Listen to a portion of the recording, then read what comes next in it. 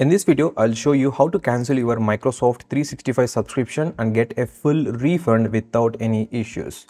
These are important steps you need to follow carefully. So make sure to watch this video till the end without skipping. If you miss a step, you might not get your refund. Step 1. Understanding the subscription and refund policy. Before we begin, let me clarify an important point. Microsoft offers a full refund if you cancel within 30 days of your first purchase. So in a way, you can use Microsoft 365 for free if you manage your subscription smartly. Now, let me demonstrate the process step by step so you don't get confused. Step 2. Checking your subscription status. First, let's check your Microsoft 365 subscription details. Open any Microsoft 365 app installed on your laptop like Word, Excel or PowerPoint. If you don't have any Microsoft apps installed, simply go to the official Microsoft website and log in to your account. Click on your profile icon. This is the same across all Microsoft apps. Select My Microsoft account. This will redirect you to your account page in your browser. Here, you will find your subscription details including the current plan and next billing cycle. Step 3. Subscribing. Now I'll demonstrate by subscribing to Microsoft 365 again.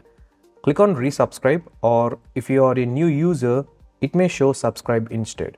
Choose the monthly personal plan. Click on renew or subscribe. The payment page will now load. This is the crucial step. If you look carefully at the terms, Microsoft clearly states that if you cancel within 30 days of your first purchase, you will get a full refund.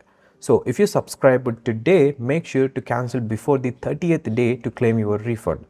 I recommend cancelling on the 26th or 27th day to avoid any last minute issues. Pro tip, if you tend to forget things, set a reminder on your phone so you don't miss the cancellation date.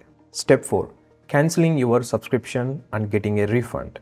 Now let's go through the cancellation process step by step. Open any Microsoft 365 app and click on the profile icon. Select My Microsoft account to open your account page. Under Subscriptions, click on Manage. This will show your next billing date. Click on Cancel Subscription. Now, here is the tricky part. Microsoft will try to tempt you with special offers and discounts to keep you subscribed. But don't fall for these tricks. Scroll down and click on I don't want my subscription. Microsoft might show one last offer. Ignore it and click End Subscription.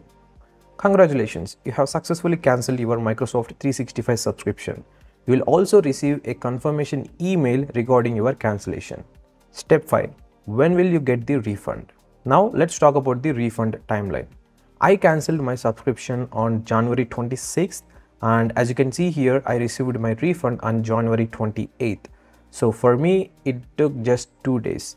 However, the refund time may vary slightly depending on your bank and payment method, but in most cases, it should take 2 to 5 business days.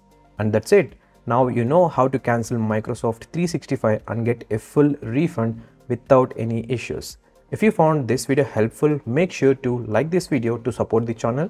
Comment below if you have any questions. I reply to all comments. Subscribe for more tech tips, tricks, mobile reviews and gadget insights. Thanks for watching, and I'll see you in the next one.